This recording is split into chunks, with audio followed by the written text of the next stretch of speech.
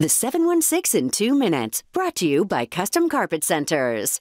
Hello everyone, I'm Jeff Russo from 7 Eyewitness News. We're taking you through the 716 in 2 minutes. A Buffalo woman now stands accused of assaulting a state trooper after prosecutors say she drove her vehicle through a police blockade. 31-year-old Deanna Davis faced arraignment today on a new indictment, charging her with assault in the first degree. Authorities say she plowed through the blockade during a protest last June on Bailey Avenue. They say she ran over a state trooper, seriously injuring him. That trooper still recovering and has yet to return to work.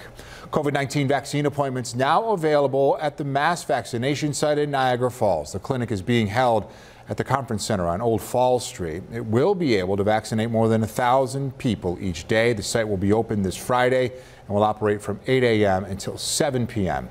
each day. This news comes as more people become eligible for the vaccine, including nonprofit, government, and more essential workers who deal directly with the public.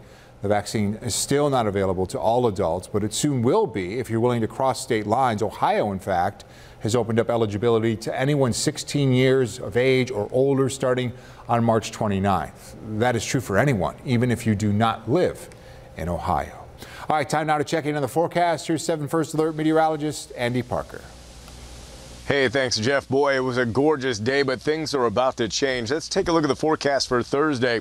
The 50s will be replaced by 30s and maybe a 40-degree reading. Sections of the southern tier will see more rain than the north towns. You'll watch as it moves up just to about Buffalo. It begins in the southern tier for breakfast, and you can see that line cuts right through Erie County. A very soggy day that eventually turns a little slushy at night as you see those snow showers slicing through sections of the southern tier. Here's the next 3 days. The 716 in 2 minutes, brought to you by Custom Carpet Centers.